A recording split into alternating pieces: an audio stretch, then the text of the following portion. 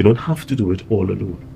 Correct. And your mentor, or that person that you turn to for guidance, you turn to for strength, your husband, your wife, and that all helps to bring that lifestyle balance into the whole mix of owning your own business. As an entrepreneur, we must be very careful not to lose our family in the mix. It calls for a lot of time, a lot of dedication, a lot of discipline, a lot of patience, and sometimes you, as an entrepreneur, you can find yourself sitting at your computer or in the shop whole day, and it is important that you find that balance